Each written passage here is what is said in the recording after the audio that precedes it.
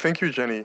So today we are thrilled to welcome Dr. Duncan Watson-Parris, who is an atmospheric physicist who works at the interface of climate research and machine learning. After obtaining a PhD in theoretical physics from the University of Manchester, he became a software consultant and provided data analysis for researchers across industry and academia.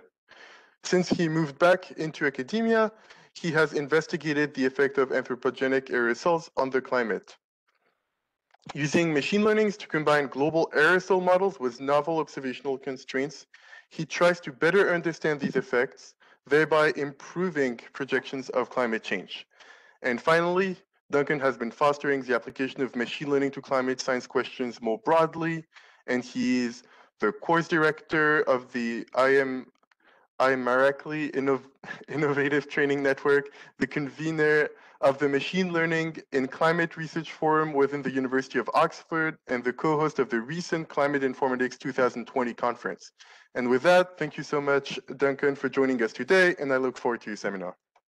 Fantastic. Thank you very much, Tom, for the invitation, also for the kind introduction. Yeah, I'm delighted to be here and describe some of the work we've been doing in using machine learning to understand and untangle aerosol-cloud interactions. I'm going to jump straight into it because it's a fairly short webinar. Throughout the course of the talk, though, I will provide an introduction to what I mean by these aerosol-cloud interactions and why they're important to understand in their contribution to the climate and climate change. But then I want to focus on three specific kind of case studies. So I want to describe work we've done in emulating climate models, in the supervised detection of specific phenomena in satellite observations, and then some really kind of cutting edge work in using unsupervised learning and causal inference to try and pick apart these interactions. And then I'll close with an outlook where I feel this is going in the near future. So aerosol and their interactions with clouds are crucial in trying to determine something called the aerosol forcing. And this, in simple terms, is the effect on the top of atmosphere radiation budget due to the change in aerosol and their emissions from a kind of pre-industrial state to the present day. And this kind of schematic from our recent review paper demonstrates some of the complex ways in which those emissions from large industry and shipping and transport and other anthropogenic sources can influence the atmosphere and change this top of atmosphere budget. A little bit more concretely, we can break down this forcing, this top of atmosphere radiative effect, into a direct effect. So the scattering and absorption of incoming solar radiation primarily by aerosols back to space, and that imparts a cooling on the atmosphere. But there's also this effect through this interaction with clouds. Now, if you just imagine for a minute a kind of unperturbed cloud that is in this pre-industrial atmosphere, the water droplets nevertheless condensed on some form of aerosol, some condensation nuclei provided by sea salt or other natural sources. If we introduce more aerosol into the atmosphere, then for a given amount of cloud water, we will provide more nuclei for the water to seed and tend to generate a larger number of smaller cloud droplets. And this so-called Toomey effect increases the brightness of clouds, thereby imparting a further cooling on the atmosphere. So it reflects more sunlight back to space and imparts a larger cooling. This also has microphysical effects on the development of the clouds and can suppress drizzle and increase the liquid water content of clouds. And it can also increase the cloud lifetime, so the cloud might live longer, in part due to this drizzle suppression. And the kind of forcing, so we measure forcing in terms of the watts per meter squared change at the top of the atmosphere. And these changes are very uncertain. So even in the direct effect, there's a fairly large uncertainty in terms of the absolute values of what that could be. So negative means a cooling effect. And uncertainties of nearly a watt per meter squared in both these indirect effects, these Toomey effects, and also the so-called lifetime effects. Now, to put that into context, the present day CO2 forcing is around 1.5 to 2 watts per meter squared. So there are obviously many other greenhouse gases and forces, but this uncertainty in the aerosol forcing is an important part of trying to close this kind of present day forcing budget, if you like. I will just note that although the absolute values of the forcing due to the scattering absorption is smaller than these other terms, because they all these other effects scale with the number of aerosol, the relative uncertainty of this is contributes around 25% to the total uncertainty. And this uncertainty in the forcing, this uncertainty in knowing, what the instantaneous effect at the top of atmosphere is due to, for example, aerosol in this case, leads to differences in terms of the temperature changes we might expect towards the middle of the century. So this is just an ensemble of predictions constrained on historical temperature using a simple impulse response climate model. And if we play a game where we say, okay, we really knew what the aerosol forcing was, and we knew it's actually quite a strong aerosol forcing, that for this single scenario would put us on a path out beyond 2 degrees warming since the pre-industrial. Whereas if the aerosol forcing was actually quite weak, then for this scenario, we would actually only, we might be able to keep to 1.5 degrees. So this change in knowing this aerosol forcing would allow us to better know which of these trajectories we're on before we find out the hard way. So so that hopefully gives you some motivation for why I'm interested in aerosol and in particular their interaction with clouds. And I'll, as I say, now dig into some concrete case studies of where we've been using machine learning to try and improve that understanding. I suspect in this audience, I don't need to dwell on this, but I just want to briefly kind of summarize for those of you who maybe don't use climate models very often. We have to discretize the Earth and the atmosphere in particular in order to solve the large scale flows, and that we can only do that to a certain resolution of around 100 kilometers if we want to integrate these equations out to climate timescales. And that means any processes which happen on a scale smaller than that are unresolved, and so they're parameterized.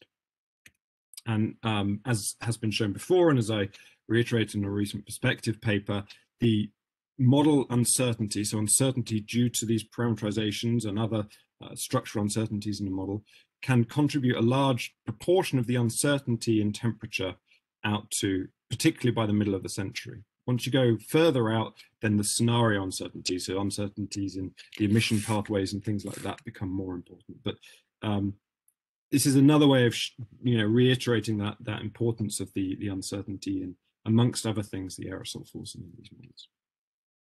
Okay, now I really like this from Tom's recent chapter on cloud machine learning for cloud physics. So I want to borrow this for a moment, because the work I'm going to talk about isn't explicitly on here, but it does fit into this narrative, if you like, or this way of thinking about how machine learning can contribute to some of these problems. So we have increasing physical structure coming towards us and interpretability to the right. Now, what I'm going to describe here is a form of parameter estimation. So I want to better estimate what the parameters that go into our model are. And I do that using Gaussian process emulation, which isn't explicitly on Tom's graph, but for me has high representation power and is, in my mind, more interpretable than something like deep neural networks. And we use that, as I say, to explore parametric uncertainty. Now, I'll walk you through what I mean by that. So if we think of a climate model as a really complex function of some input parameters theta that produces some output y, and I appreciate this is a very, very abstract notion, but theta here could be emissions, they could be physical parameters in our parameterizations, or they may be scalings on processes which we have very little understanding of. And the outputs are generally high dimensional maps of the quantities of interest, such as aerosol optical depth. Now, what we really want to do is use observations, which I'll denote y0 here, in order to better inform our choice of these parameters. Now, we can frame that in a Bayesian way and defer to Bayes' law and frame it as wanting to know what the posterior distribution of our parameters are given some observations, and that is proportional to this likelihood times our prior. we can't integrate this because, this is shoving a lot of complexity under the carpet, but y is very high dimensional, theta is high dimensional, and in general, there are many latent variables which I haven't even included here. But we can sample from it. So we can run our climate model F and sample from this likelihood. But in practice, we need so many samples of that in order to approximate this integral that we use a surrogate model or an emulator to approximate that forward model and allow us to perform this Bayesian inference. So if we just think for a moment of a really simple example, here I'm showing a two-dimensional slice through a 3-parameter experiment. So we ran 3 different parameters controlling the absorption aerosol optical depth in this case. So that's our y. This is a global mean, so it's just one number in this case, against 3 different parameters in our global model. One that scaled the emission of black carbon, which is a principal absorbing aerosol. One that scaled the absorptivity of black carbon, the imaginary part of the refractive index, and one that scaled the removal, which isn't shown on this graph. And we sample that 3-parameter space using Latin hypercube sampling, and we generate our training data set. So we run the climate model, in this case of around 30 or 40 times, to create samples, which we can then fit our Gaussian process emulator through. And once we have that, then we can densely sample this space in order to determine what the correct values of these parameters should be, given some observable AAOD in this case, it's our y. And so conceptually, if you imagine we observe an AAOD of 4 times 10 to the 3, we cut a slice through this plane, and we're left with a reduced parameter space along some slice of, in this case, the covariant parameters of emissions and absorptivity. And then we bring in other observations to hopefully further cut down this parameter space. And indeed, that's what we've done in recent work. So we explored a large 30-parameter ensemble. So we perturbed parameters to do with emissions of aerosol, the microphysical properties of aerosol aging and removal, and also some cloud microphysical properties, in order to determine reduced uncertainties in both this direct effect, which was in a paper published on the left here, and also in the Toomey effect, so this change in droplet number, which was a PNAS paper by Isabella McCoy, myself and others. And so we essentially, from this large parameter space, which I show in the contours here, which is the original emulator space spanning all possible parameters, we apply some observation in order to get a reduced posterior distribution on possible parameters, and therefore a reduced uncertainty in the aerosol forcing in our GCMs. I've developed a framework for doing this efficiently with large climate model data sets. This is not a particularly new approach, this surrogate modeling using Gaussian processes for inference, but there are particular challenges with climate data, not least the high dimensionality, that make it that this tool helps to alleviate. And there's also an online inference package, so it performs the rejection sampling that we use in order to generate these posterior distributions, and it does that on the GPU, so it's able to do that very quickly. And that's up on GitHub, and there's a GMD paper coming. But in my mind, what that allows us to do is to get at particularly these first 2 uncertainties, this direct effect and this Toomey effect, because those are in a large part parametric uncertainties in our GCMs.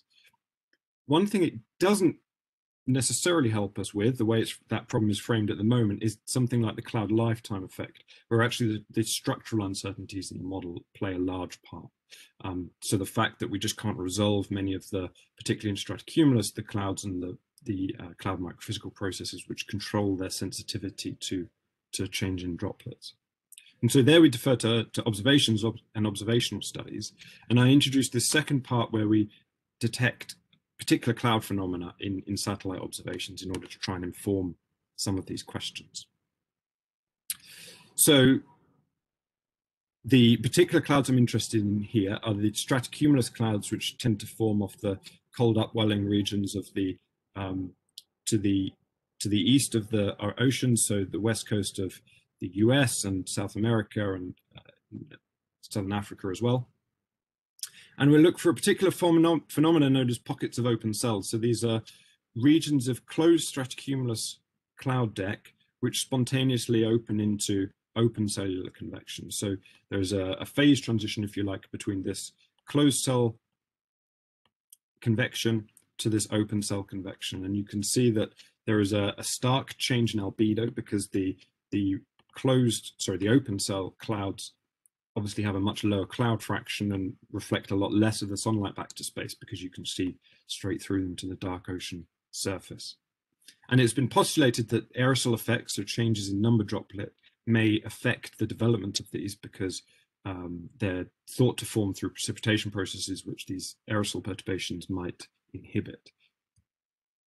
So a master's student of mine, Sam Sutherland, trained and developed a machine learning model, which is essentially a RegNet model, which he adapted slightly to enable us to detect these. So on the left, we have a composite input from MODIS RGB satellite imagery.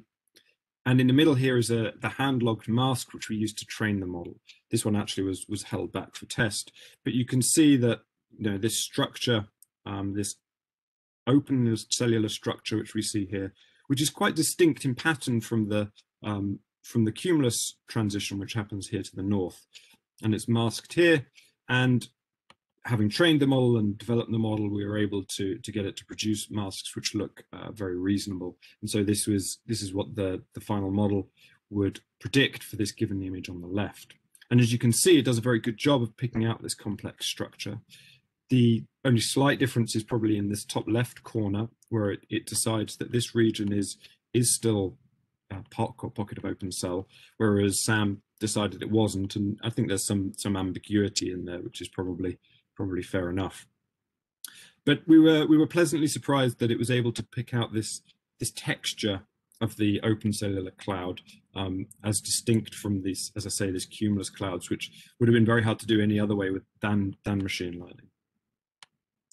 And by performing inference over hundreds of thousands of MODIS images from the NASA database, we were able to develop the first database of these phenomena in each of the main cloud stratocumulus cloud decks, and look at the density of where they tend to form, both in terms of their spatial density and also their temporal frequency. We can see that in the Peruvian case, they tend to form at the peak of the climatological stratocumulus regions, whereas in the Namibian case, they tend to form towards the edge of the stratocumulus deck. And this has been noticed as well in recent studies which focused from the Oracles and Clarify campaigns on this region. And a recent paper actually posited that this may be due to biomass burning aerosol originating from Africa. Further, given this kind of detailed mask that we're able to obtain, we can form composite POCs. So we can form composite statistics about these objects. So we take an outline of the POC and we expand it and dilate it, and we also make it smaller so that we can calculate, for example, properties like the cloud effective radius, so effective drop size essentially, of the clouds as a function of distance from the edge of this POC boundary. And then we can, so if the boundary is this zero line in the middle and going out from the POC is to the right and into the POC to the left. Here I'm just showing cloud fraction to kind of demonstrate the principle. And you can see quite clearly that as you go into this POC, as you would expect, the cloud fraction drops quite markedly. And outside it's quite high because they're surrounded by these closed cell stratocumulus clouds. Now this is, as I say, quite straightforward, but then we can also look at these microphysical properties such as cloud effective radius, and we see that this increases quite markedly as we go into the POC. So as you transition to this open cellular clouds, we see a marked increase in the cloud effective radius, which demonstrates larger droplets and hints to the precipitation processes which we believe drive that transition. Another interesting thing to note is just how similar actually these POCs are in the different regions of interest. So the Namibian, Peruvian, Californian are each of these different colors, and their behavior is very similar across the regions.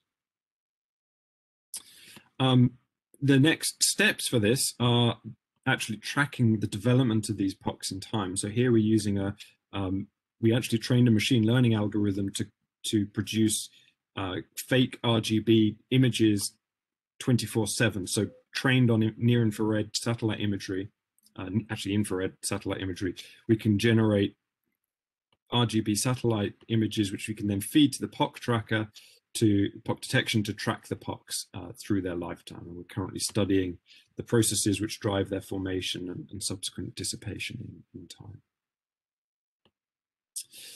Okay, and by studying that and looking at the number of POCs and where they form, we suggest that that particular cloud phenomena probably doesn't contribute a large forcing effect due to this lifetime effect. There just aren't enough of them to okay, now that kind of just looking for these phenomena hides a lot of details about the microphysical processes and what might be driving them. So there are large-scale meteorological drivers, which are probably the first order controls on their formation. And so what we'd really like to do is dig into the causality. And this section refers to a project which I was lucky to lead this summer, or last summer now, by four machine learning researchers who were involved in a Frontier Development Lab summer project. Matt Kushner and Matt Christensen were also supervising this, and I was supervising that. And they did, so in just 8 weeks, they did this work that I'm going to present you. And we set out to answer a fairly simple sounding question of how do aerosols influence transitions between different cloud types. And now specifically, we're looking in this region here in the Southeast Atlantic, and we want to understand this transition in more detail from closed cell to open cell and then into cumulus.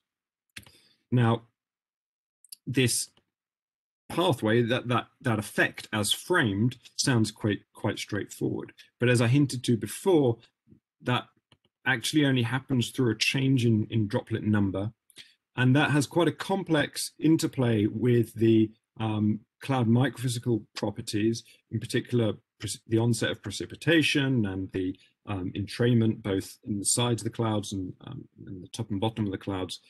And this all happens in the context of the large-scale meteorology.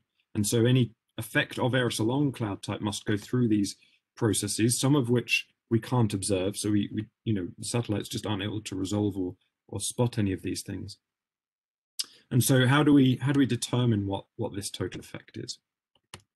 The first step is defining what we mean by cloud type. And actually here we developed an unsupervised learning technique that allowed us to define these types. So here on the left, I'm showing trajectories. We sampled 100,000 different air mass trajectories over the Southeast Atlantic region.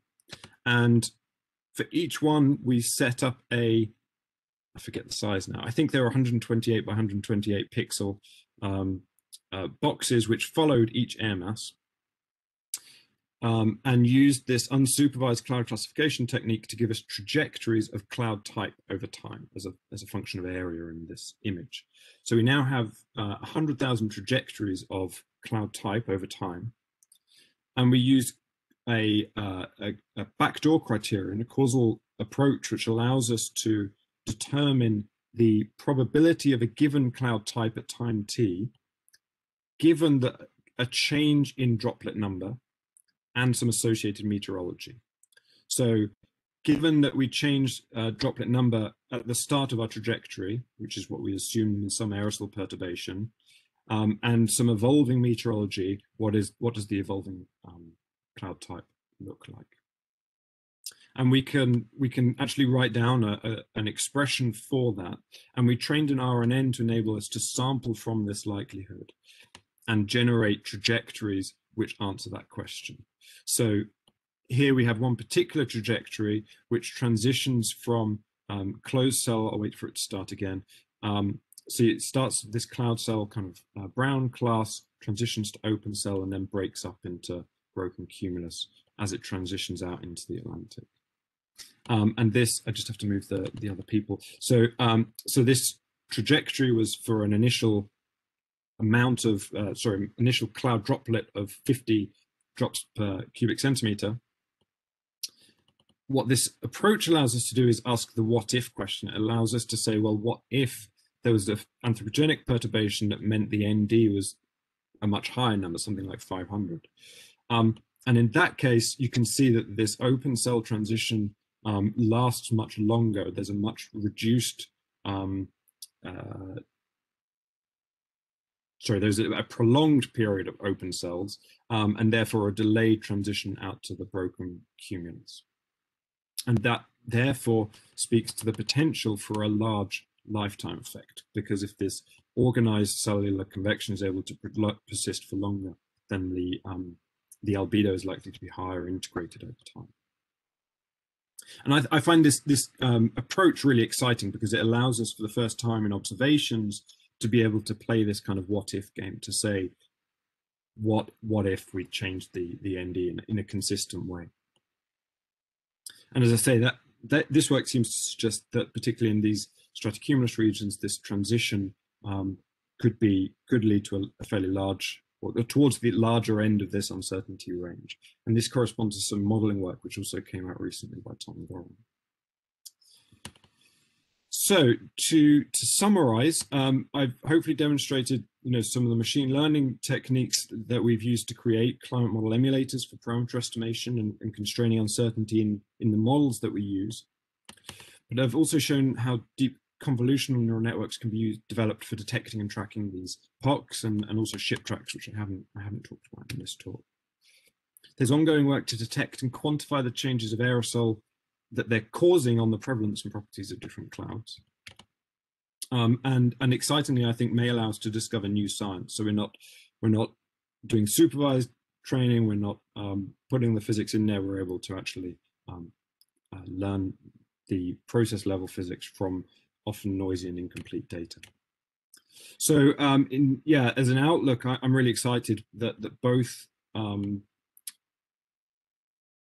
the opportunities that climate science can offer machine learning sciences, and also vice versa for the opportunities that machine learning might allow us to unlock in some of the questions we're facing in climate science. I think a big aspect for this, for me, is in terms of engaging with the community. So we have a machine learning climate research forums I mentioned in Oxford, and through this forum, Clivar and many others, Climate Informatics and others.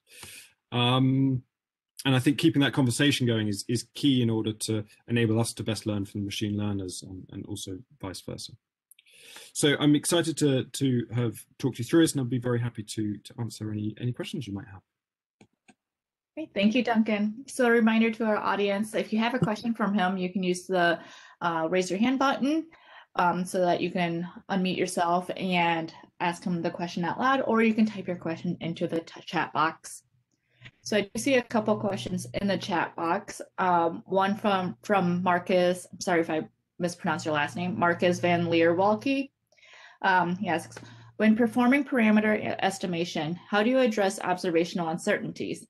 In particular, do you account for the possibility that model error may be much larger than known/assumed observational uncertainties, even for optimal parameter values? Does GP uncertainty provide help here?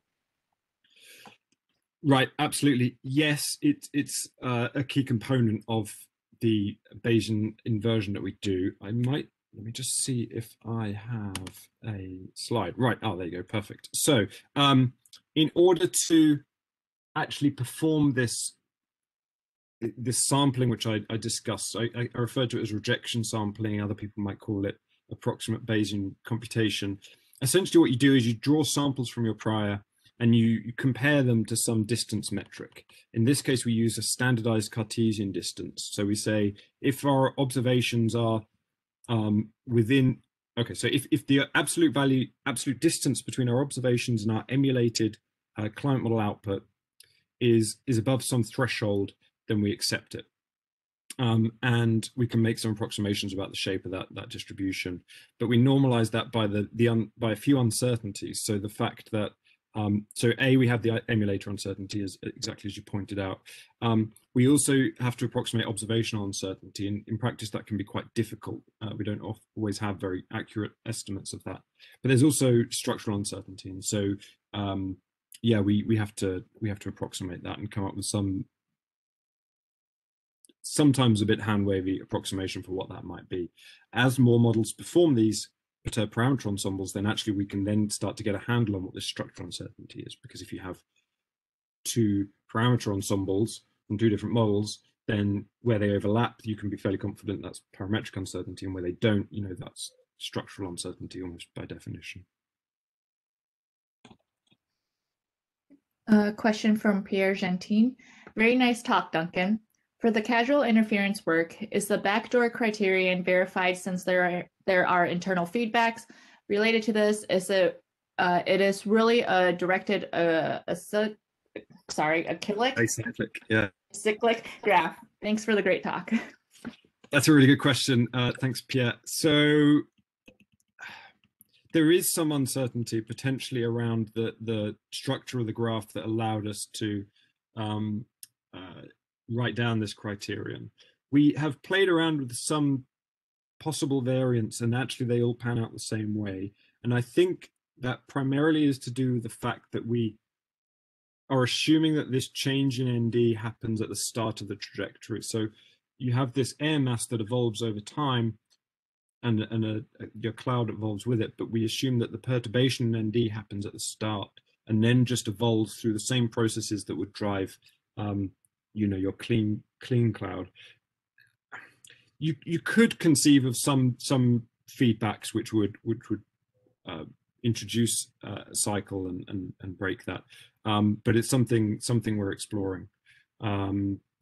Yeah, okay, boundary layer feedbacks is certainly, yeah, could be one of those, but I'm maybe not convinced that they play a first order role here, but absolutely something to explore. So actually we now have a master student working on exploring the uncertainty in this and some of the approximations we had to make. But yeah, no, it's a very good question. I'd be happy to chat to you about it sometime. Thanks so much. Do we have any other questions?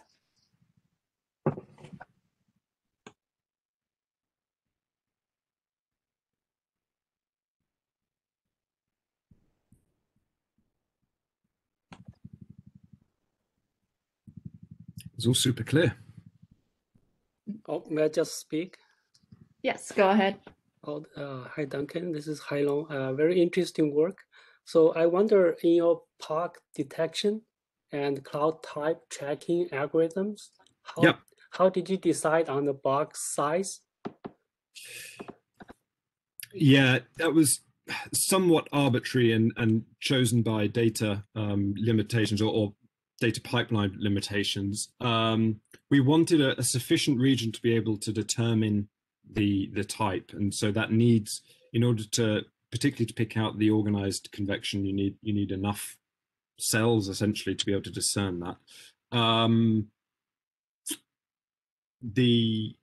So it's big enough to discern the cells and small enough that we can cope with it, basically, was the criteria. I think actually in follow-up work, in order to get the first paper out and be a bit more robust in terms of what the scientific results are, I think we're going to skip the typing and just focus on like an average cloud fraction over this region, because the unsupervised classification here also brings in a layer of uncertainty, which is quite hard to validate. So while I like the unsupervised approach for labeling different types in a, you could argue, objective way, it's not very interpretable. And so yeah, I think we'll move to a simpler metric for the first paper at least. Thanks. Are those cloud scenes like every 15 minutes? This is, yeah, exactly, yeah. So this is from Severi. So it's every 15 minutes at something like 3 kilometers resolution. Okay, thank you. I know a question from Tom. You want to go ahead and unmute yourself? Thanks for a great talk, Duncan. My question was about the second section of your talk. How exactly did you go from the pocket of open cell climatology to the uncertainty on the radiative feedback coming from aerosol force cloud lifetimes? Yeah, okay, so that's a little bit So we basically just worked out so we knew the spatial and temporal distributions of POCs now, given from our database, and we can work out the average albedo inside and outside the POC. And so we said, okay, well, what if aerosol were to close up all the POCs, right? What would be, so it's like an upper limit, what would be the total range of effect? And it came out at like 0.02 or 3 watts per meter squared or something. So it's pretty small, because although actually on any given day you can see one, their total range of effect is pretty small. They're just not common enough to have a big effect. Okay, got it. Thanks for clarifying.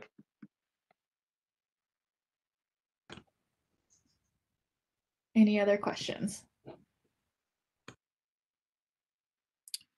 On this POC stuff as well, we also brought in, for the final version of the paper, we brought in some Calliope and CloudSat data and looked at changes in the cloud microphysical properties inside and outside the cloud, because we were a bit concerned that MODIS, these retrievals of cloud effective radius in particular, might be contaminated by so in broken cells, particularly the near infrared retrievals from MODIS can get polluted from surface emissions, and so we brought in a few different sensors. There's a lot of data to dig into, which is great.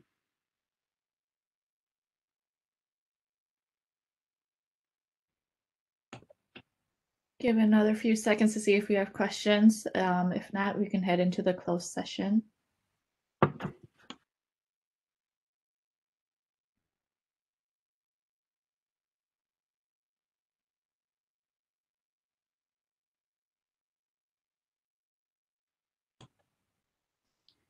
All right, I think you were really thorough with your talk, Duncan. So I think with that, we'll head into the closed session. So for all those people who are not part of the working group, thank you so much for joining today. Our next talk will be in 2 weeks, and it will feature Marcus Rickstein of the Max Planck Institute for Biogeochemistry. So thank you for joining. I will send out a recording once it is available. So please kindly remove yourself at this point, and working group members, please stay on the line.